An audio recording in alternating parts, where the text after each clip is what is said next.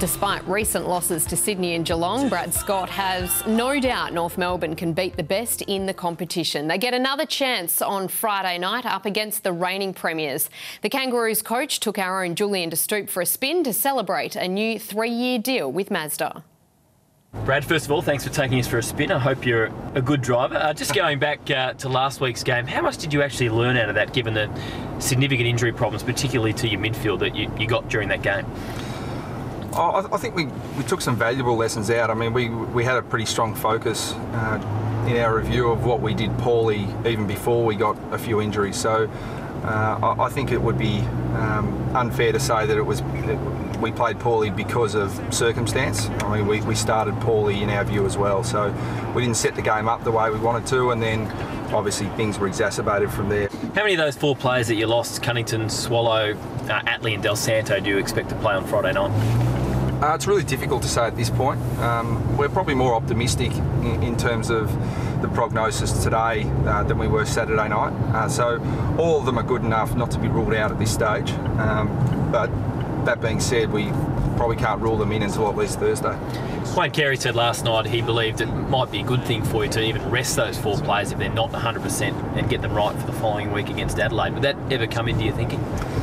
I don't think resting's the right word. I mean, I think we're certainly in a position where if they're not very close to 100%, then we'd be foolish to play them. We certainly took that view with Todd Goldstein last weekend, but he was good enough to play and to perform somewhere near his best. If we can get those guys back to close to 100%, they'll play. But if they're a fair way off, then we'd be foolish to try and rush them back in.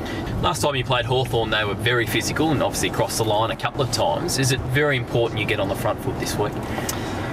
I think when you play really good sides, you have to bring a physical edge to your game, and it's something that a lot of our players in particular pride themselves on, and we're looking forward to the challenge. So the physical edge that we want to bring against Hawthorn will certainly go a long way to the result, and we know exactly what to expect from them. They'll be bringing that physical edge as well. Do you expect them to have a similar approach as they did 12 months ago?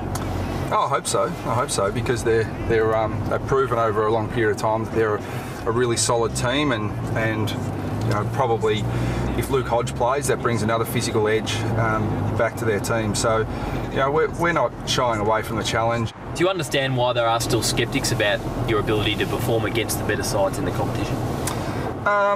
No, because I don't think it's factual. I mean, I think if you look over the last few years, you don't play in preliminary finals without beating the best sides. I don't buy into it too much. I don't really concern myself with it. But I've joked that it's been really helpful, because when you're going really well, sometimes as a coach, it's very difficult to keep your players level-headed, and certain members of the media have been doing that really well for me. Halfway mark of the season, obviously you'll assess it a lot at the bye, but how much better a side do you think you are this year than the previous 2 where you've had to scrap to get into the 8? Oh, significantly better.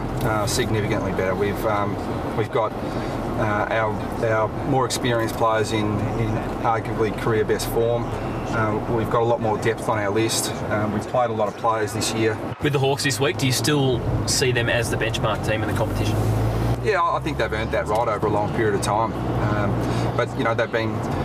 The fact is, I think they've. The sign of a really great side is you can play probably a little bit below your absolute best and still win. And Hawthorn have been able to do that really well.